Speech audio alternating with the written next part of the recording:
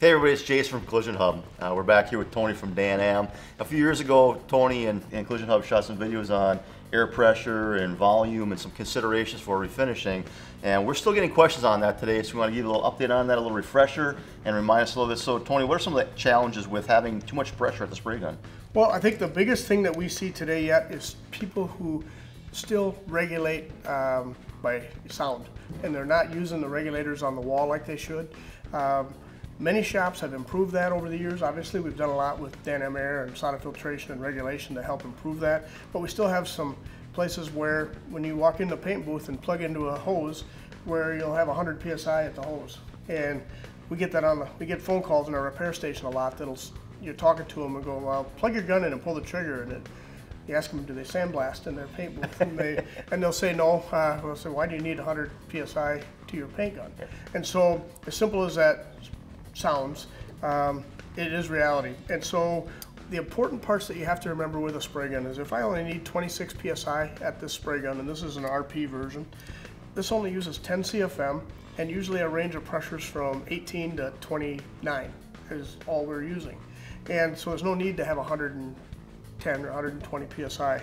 But by regulating at the wall down to close to what I need, so if I need 26 psi, I may regulate it at the wall so that when I pull the trigger, I only have maybe 30 psi here.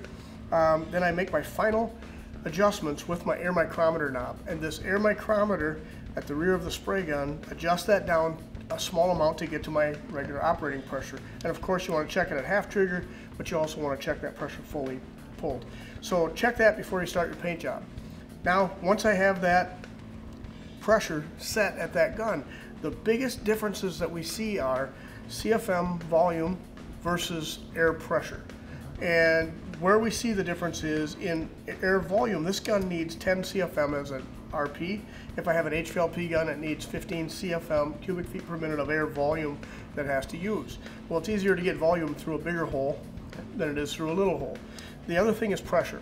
So if I need 10 CFM with this gun to get 26 psi, and I try to, I have 100 psi coming to this gun, and I cheat that down with my air micrometer knob to almost closed to get it cheated down enough to get to that low pressure. The problem is inside the spray gun, when I look in this air micrometer, there's a big round hole about the dimension of a straw, large straw, that goes through that. And so if I have that hole fully open, aimed down that gun, air volume comes through that gun and pressure goes through that gun into the front of it.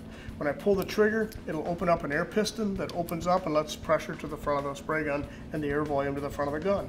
But if I start cheating that down too far, it turns that hole away from being centered on your air passage, and it turns it all the way down to where it's blocked by the spray gun wall.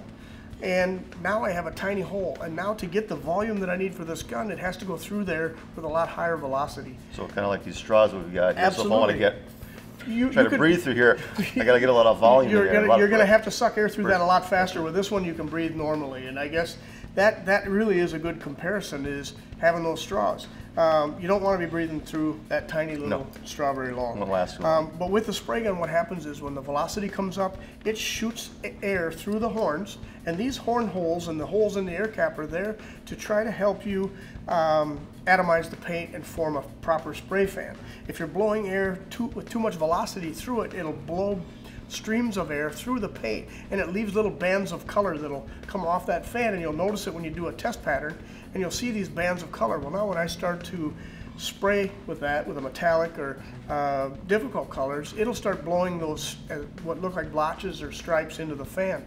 With clear coat, what happens is many times it'll blow those bands through there where it almost over dries the clear coat.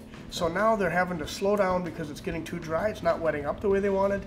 It starts to over dry it in areas, and then they have to slow down and they pile more clear on trying to get it to level out. Yeah. So by just slowing the velocity down, opening this so you have a fluid and control wide open, but an air passage that's wide open, the velocity is slower and it brings the air volume that I need to get atomization easier at a lower pressure. So now I can have my clear coat laying down much smoother, and you'll end up using less product. You'll end up using less base coat, less clear coat. It improves not only color match, but improves the efficiency of the spray gun by having that done properly. So the key is not only the spray gun having the controls as close to open as possible, your fluid knob open as possible, but it also means what am I using for fittings in that shop? Because small holes in these fittings, a good example here, this one is a high flow fitting that SATA has made. They've had these in their line for over 25 years. And this is another competitive fitting that you'll see out there. And to see the examples of these, this one is much smaller inner diameter. And it does not allow the volume through it that obviously the bigger hole does. So that starts the problem, not just at your spray gun setting, but before that. The other thing is that's important is inside of this SATA fitting, they put a Teflon seal down inside. So you can literally put this on hand tight and not have leaks. Rather than with this one where I would need to, many times you'll see them put thread tape on it or something like that on the threads to stop a leak. The problem with that is many times at our repair station, we get guns that come in that they're saying this doesn't spray well. And we get it in, and the first place we check is in the air micrometer, and we'll also check inside the fan control, and you'll find those bits of Teflon tape that they maybe overlap the hole with just a little bit, and as soon as they start blowing through air, it blows it through and sticks in an air passage. And as you can see here, these air passages are pretty small going through that spray gun, and you don't need them full of Teflon tape. So we can eliminate that and go to this and fix that problem as well. Okay. So those are the biggest things that we see. Once we get beyond that, having a regulator in your paint booth is really important. You need that regulator there so that you can make the proper adjustments. Because if I'm spraying a fast clear today, many of these new high solids and even medium solids clears, they have some very fast versions. And if I'm spraying a fast version of a clear, I don't need all the air pressure that I would need for a high solids, slower drying clear. And so we're typically turning the air pressure down on these as low as 18 to 22 psi for some of these really fast products, so that they wet up properly and lay out smooth. So we need to have that ability to be able to regulate.